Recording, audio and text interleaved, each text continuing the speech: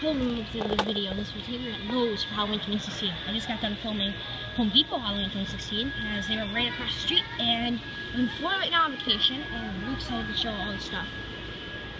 Lots of blow-ups, and so they have really nice displays. Oh, here's the Midnight Countess.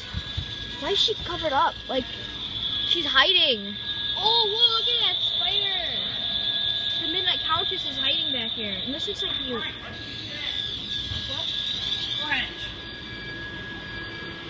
This guy is cool. Look at these. Fire and Ice displays are cool. This one's, oh, this one's on. So look at that. They got all these are the cool Fire and Ice. I like Fire and Ice. Even though I don't think I own any. Ghosts. I think these are cool.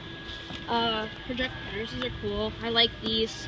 Probably the ghosts cool. Oh, they stay on or is it like try me and then they go off right away? Lots of Halloween here. I do want to activate. I want to activate the Midnight Countess because she's right there, but she's covered up. So how do I get to her?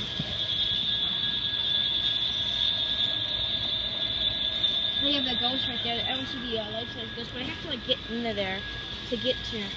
So I might have to move this big pumpkin box. So yeah, he does. You get a Home Depot or a Lowe's 20%, 25% off. I think that's cool.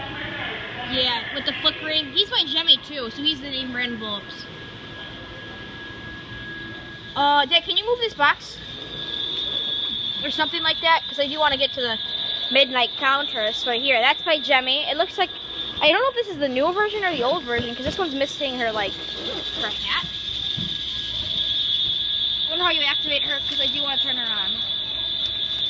I may have to put the camera down. Alright, yeah, good idea. I've been waiting a long time to activate a Midnight Countess, so I'm going to activate her. Okay, here's her mechanism. Tiny button is this? Is this blue?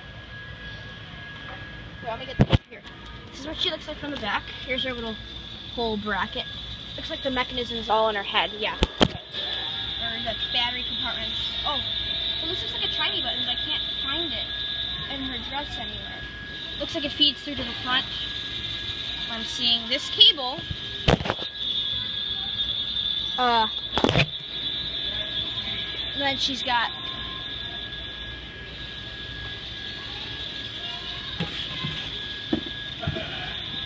okay, so matter mechanism. Let's put it on sensor.